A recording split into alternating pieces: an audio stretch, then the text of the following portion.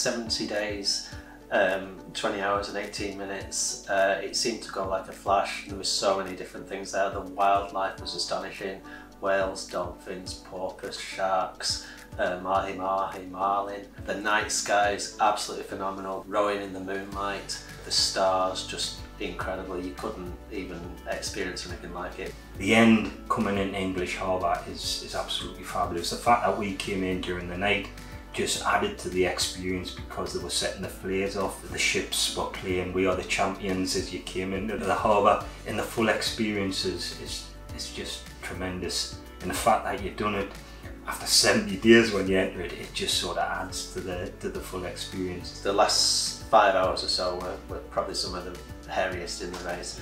But as Gary just said before, going into English Harbour at night, in the middle of the night, is something you couldn't even replicate. It's just astonishing. You've been out there 70 days, 20 hours and 18 minutes, it's impregnated in my brain.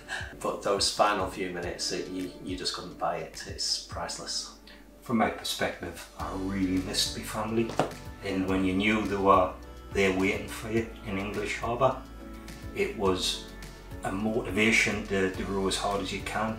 As part of our training, we did a number of walks around the lakes, and on one particular walk we observed the helicopter coming in to take an individual off the hills, and it was just at the time where we were looking at charities that we thought we could make a difference with, and the air ambulance was a little charity that was totally funded through charity payments, and we just thought the ethos of the staff that worked in it matched ours. We're super grateful to everybody that donated. We really are blown away by the donations, and potentially everybody that's donated has helped to save somebody's life, and that means so much to us.